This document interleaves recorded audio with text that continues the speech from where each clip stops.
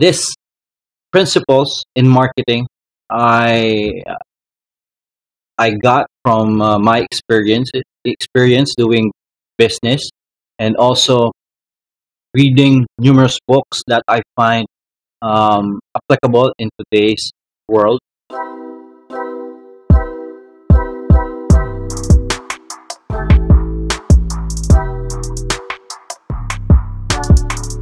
So first, what you think is different from what your customers think.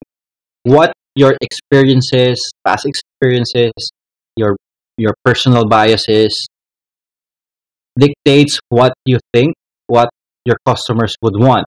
But in the real world, what you think is biased on your personal preferences, and your customers has have different perspective of things. So that gap results in risks. So risks are uncertainty or consequences of that uncertainty in activities that we do. So in marketing or in business in general, we minimize those risks through learning, and that learning can be made through market research. Market research, I cannot emphasize more. Market research is your ticket in minimizing those risks. You don't want to enter in a business wherein you didn't study your market, or you don't know what the customers want, or at least you don't have the information of what your competitors do currently. So with that, you'll be doing business blindly. You don't want to do that. The risks are so high. Now, more now because of the technology, and the fast or rapid changes in the business environment in the Philippines and also in other countries, most especially in other countries. So we minimize those risks through learning. And that the number one risk in business is market risk, or the risk of selling something that no one wants. You don't want to and plan, and when you implement your plan that you did for months, uh, you will learn that what you planned isn't really what your customers want. So you want to plan agile, meaning you plan based on feedback, based on market sentiments, and then market research and actionable market research. Now, based on that, uh, nowadays entrepreneurs want to, or new entrepreneurs want to do everything. Uh, I also experienced that when I'm starting in business. Want to do everything.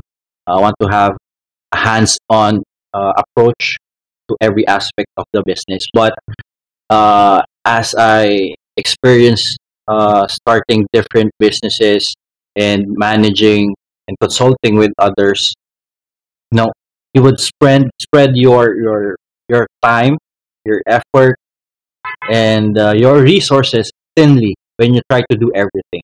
So, in my personal learning, you try to focus on your strengths, and then delegate if you have staff, or at least outsource the rest.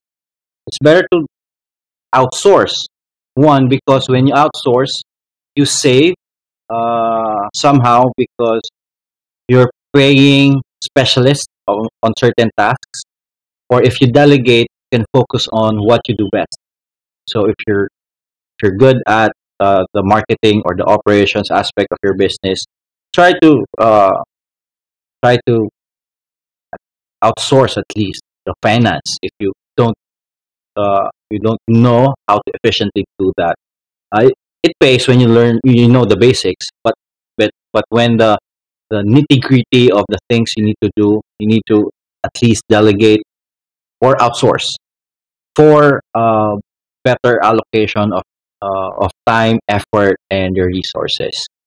And my number one principle in executing business plans, most especially in marketing plan, is start small, act fast, but always think big. Um, the misconception in starting small is that you don't have any dreams of growing big. So my personal experience is that you want to try small first, and then get some learnings. After that, iterate another campaign, another iteration of your market research, implement what you've learned in the first iteration, and then continue to improve until you perfect a system that would sustain it on itself. But you need to be stubborn on your vision, meaning the goal, the long-term goal of your business, and be flexible on the details. So that's usually the case. Um, what you thought of initially wouldn't be implemented uh, months forward or weeks after. So it's better to get feedback from your customers, from your market, and then be flexible on details, adapt on the market, but still be mindful of your long-term vision. If you have a big, audacious goal of becoming an empire, be mindful of that, but be flexible on details. So that is the four principles I follow in terms of doing marketing.